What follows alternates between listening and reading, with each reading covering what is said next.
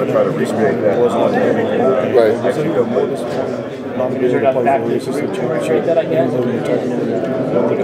think that was the most disheartening thing. We were such on a roll, so to speak. We were 5-1 in the last 6 games. We were looking forward to the opportunity to play, but it's also driven us, as far as the offseason is concerned. Push up to the next level and kind of get to that title game this year. I did not. I just couldn't bring myself to it. It's frustrating. I think I noticed somewhere that there was like a T-shirt or something that said North Carolina Division Champions or something like that. Do y'all have stuff around? Do y'all boast about being Division Champions just because you finished the best record? I mean, I think Coach Doris did a great job. It was really big for our seniors. For them to come back and through all the adversity that we've been through. To recognize them for all the hard work they've done. So I think we feel good about the season we had last year, and we're looking forward to building on that this year. Going out here try to win every game we play, but at the end of the day, we want to play for each other and our pride. We talked about that experience. What's your game from it?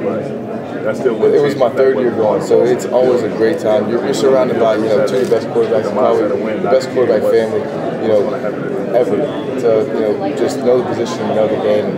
To be able to sit down with Peyton and Eli and have a conversation about how to get better as a quarterback, it's priceless. And those 4 days they're a lot of fun because you're around your peers. Everybody's been in the pocket around you and stuff like that. So it's an absolute unbelievable opportunity. I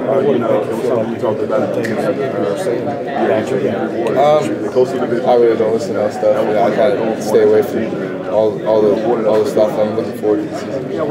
Bryn, who's some of the true freshmen that have impressed you in the first month they've been here? Without a question, Ryan Switzer. He came in, his hair on fire. The kid just works. And we knew that when he committed that he was going to, he's living up to the hype, so to speak. And, TJ Logan's done a great job.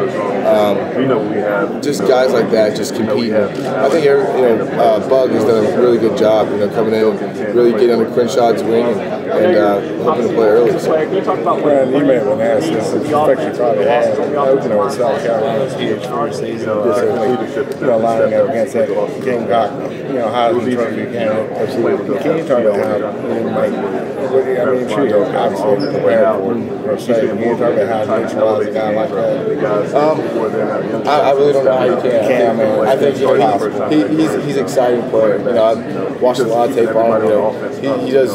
He's the best player in the country for a reason. We're looking forward to the opportunity just to compete against them and their team and kind of see where we stack up. You just talked to somebody about focusing on this year. Right. Now that you've got, your entire career, you guys have been dealing with stuff. You're finally kind of through it. Is it a relief for you to know sitting here you're not talking? I'm asking you about it, but that you're not going to have to answer questions? It's a huge relief.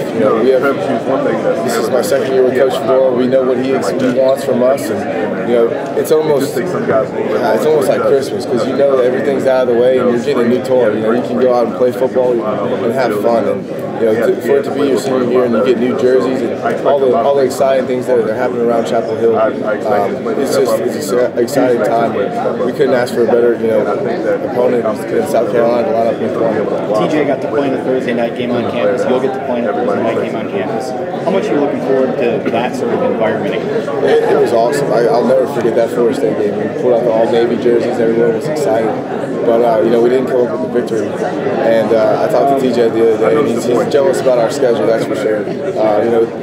His senior year, we played LSU to kind of kick off college football. We're getting the opportunity again, so it's kind of the same season that he had. So we're looking forward to, just playing very good opponents this year. How much do you and TJ talk?